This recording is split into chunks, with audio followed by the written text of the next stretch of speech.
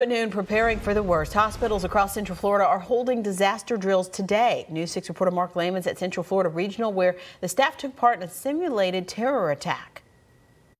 The setup today at this and other hospitals is elaborate, but that's because organizers want to make this as realistic as possible. Workers spending hours going through a disaster scenario so they're prepared if a real one hits.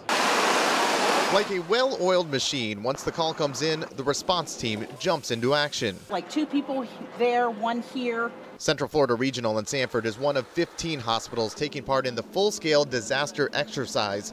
Dozens of volunteer victims being rushed in after a chemical attack scenario in Orlando.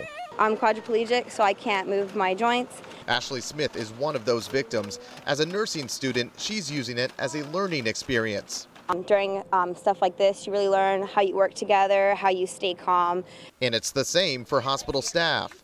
The key to making a disaster response go well is collaboration. Hospital administrators say whether big or small, they learn something during every exercise like this, helping make sure they're prepared no matter what. Rest assured, we're practicing and we're ready.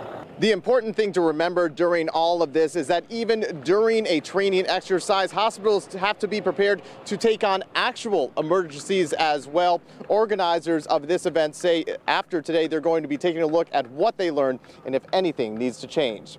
In Sanford, Mark Layman, News 6.